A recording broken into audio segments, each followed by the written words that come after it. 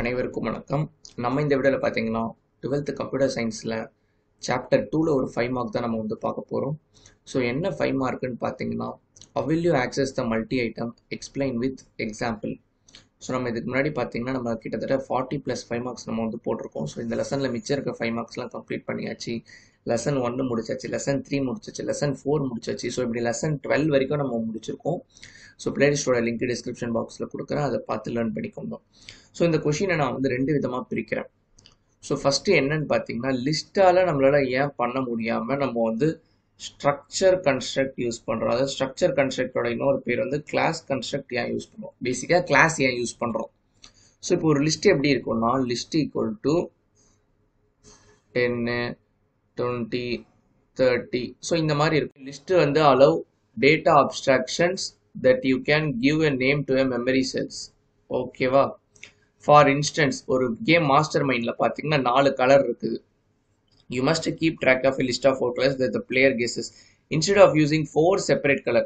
So பேசிக்காக நம்ம என்ன பண்ணுவோம், ஸோ இப்போ 4 மார்க் நான் ஸ்டோர் பண்ணணும் வைங்களேன். M1 ஈக்குவல் டு ஒரு வேரியபிள், M2 ஈக்குவல் டு ஒரு வேரியபிள், M3 ஈக்குவல் டு ஒரு வேரியபிள், M4 ஈக்குவல் டு ஒரு வேரியபிள். 4 வேரியபிள் கிரியேட் பண்ணுறதுக்கு பதிலாக ஒரு லிஸ்ட்டாக நான் கிரியேட் பண்ணிடுவேன். ஓகேவா? ஸோ அதுதான் அவங்க கலர்ஸ்க்கு சொல்லியிருக்காங்க.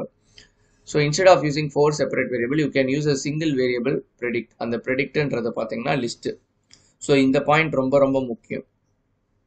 What list to not allow us to two is name the various parts of a multi item object. So அது லிஸ்ட்டில் நம்மளால் பண்ண முடியாது.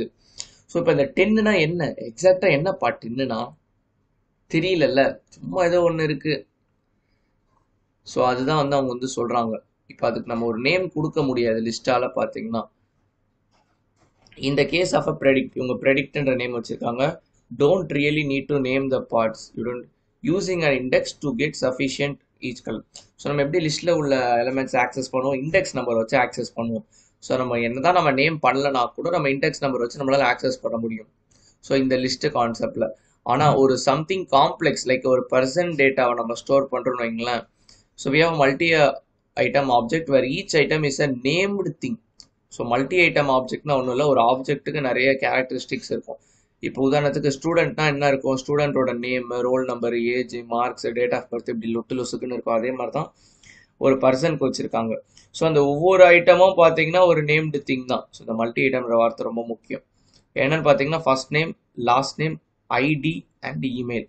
One good use a list to represent a person. Suppose நீங்கள் லிஸ்ட் யூஸ் பண்ணுறீங்கன்னு வைங்களேன், இந்த மாதிரி இருக்கும்.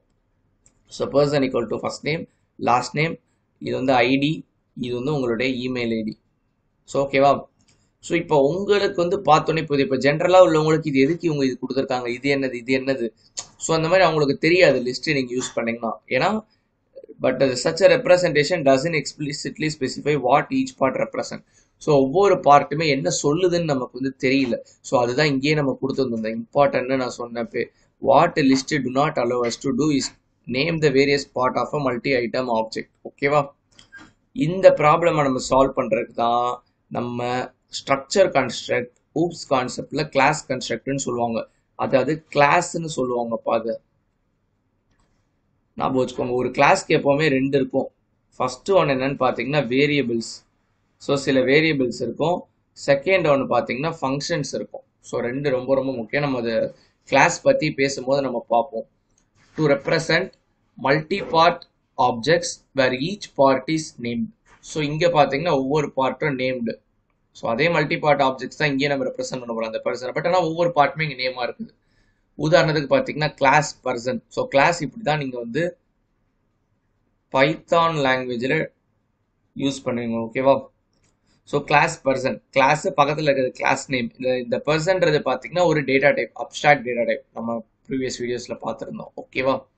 ஸோ அதில் பார்த்தீங்கன்னா ஃபர்ஸ்ட்ல இருக்கிறது பார்த்தீங்கன்னா ஒரு ஃபங்க்ஷனு, இங்கே இருக்கிறது பார்த்தீங்கன்னா வேரியபிள்ஸ், இல்லைனா அதை மெம்பர் வேரியபிள், இங்கே மெம்பர் ஃபங்க்ஷன் கூட சொல்லுவாங்க. ஓகேவா? So new data type person is பிக்டோரிக்கலி represented as, கீழே ரெப்ரசன்ட் பண்ணியிருக்காங்க பாருங்க. ஃபர்ஸ்ட்ல இருக்கிறது பர்சன், நான் அப்பயே சொன்ன class நேம்னு. Creation, function belonging to new data type, அந்த பர்சன் டேட்டா டைப்க்கு. இது எல்லாமே பார்த்தீங்கன்னா variable belonging to new data type. அதே இதை கொஞ்சம் பாக்ஸ் போட்டு எழுதியிருக்காங்க. ஓகேவா? ஓகே, இப்போ இதுக்கு வேல்யூ எப்படி இருக்கும்னு பார்த்தீங்கன்னா இப்போ என்ன பண்ணணும்னா கிளாஸோட அட்வான்டேஜ் என்னன்னா, இப்போ பர்சன்னு ஒரு கிளாஸ் இருக்குதுன்னா நம்ம பர்சன்றது வேணாமே, நம்ம வேற எக்ஸாம்பிள் உங்களுக்கு நான் சொல்லித்தரேன்.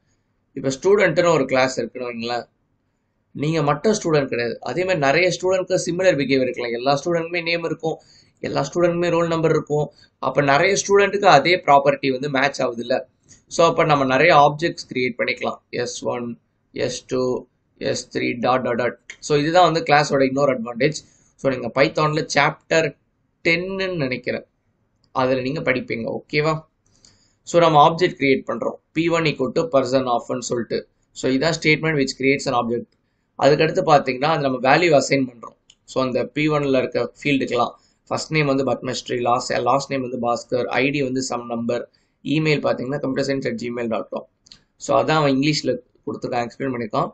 Statement creates objects setting a field called first name with name with value Padmashri, அதே மாதிரி last name with value Bhaskar, ID with value something, email with value something. So இப்போ இதெல்லாம் முடிச்சோடனே நான் சப்போஸ் ஃபர்ஸ்ட் நேம் நான் வந்து பிரிண்ட் பண்ணுறேன்னா எனக்கு பத்மஸ்ரீன்னு எனக்கு கிடைக்கும். நம்ம ஜென்ரலாக ஃபர்ஸ்ட் நேம்னு நம்ம கொடுக்க மாட்டோம், இப்படி தான் நம்ம கொடுப்போம். ஃபர்ஸ்ட் நேம் ஆஃப் அந்த ஆப்ஜெக்ட் P1. ஸோ இதை கன்ஸ்ட்ரக்டார் செலக்டார் நீங்கள் படிக்கும் போதே நான் சொல்லி தந்திருப்பேன். Get name, get latitude, get longitude. ஞாபகம் இருக்கா? இல்லைன்னா செக் பண்ணி வீடியோ பாருங்கள். ஓகேவா?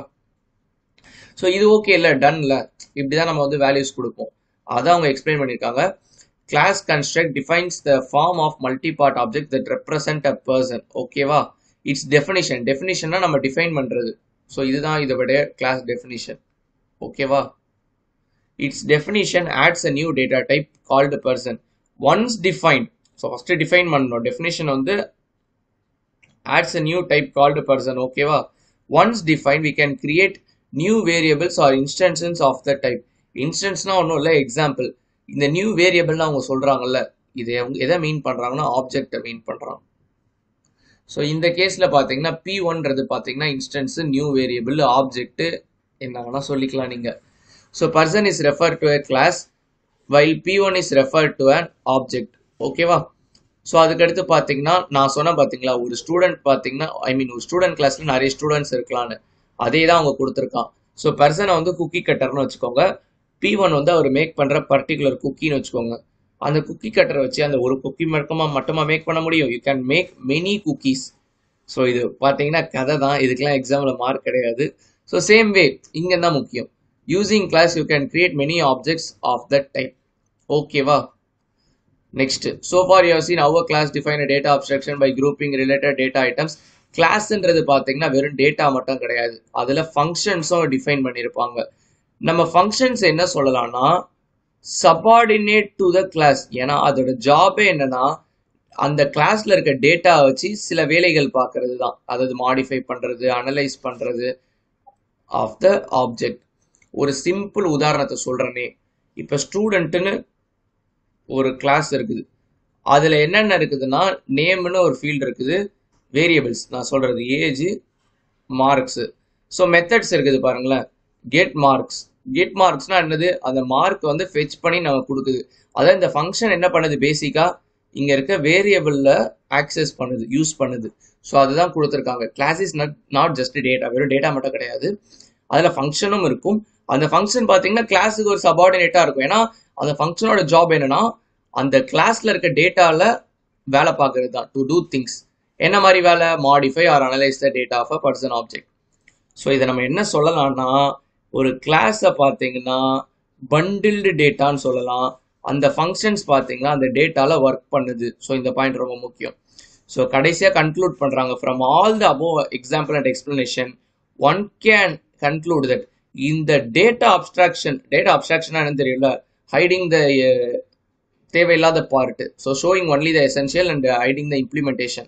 so beauty of data abstraction என்னன்னா ஒரு காம்ப்ளெக்ஸ் டேட்டா, இப்போ நம்ம பார்த்தோம்ல இந்த கேஸ்ல பர்சன், இது வந்து ஒரு காம்ப்ளெக்ஸ் டேட்டா, அதை எப்படி வெரி சிம்பிள் வேல ரெப்ரசன்ட் பண்றது. ஓகேவா? இதுதான் டேட்டா அப்ஸ்ட்ராக்ஷனோட முக்கியமான ஒரு பண்புன்னு சொல்லலாம்.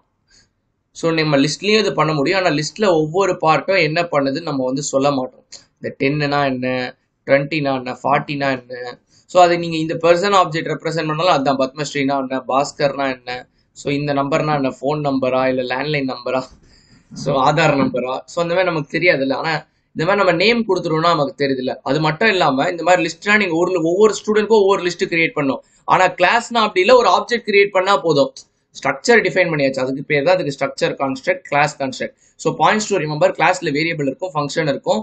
ஸோ அது மாதிரி பார்த்தீங்கன்னா ஒரு கிளாஸ்க்கு நீங்கள் நிறைய ஆப்ஜெக்ட்ஸ் கிரியேட் பண்ணலாம், அதாவது நிறைய இன்ஸ்டன்ஸ் கிரியேட் பண்ணலாம்.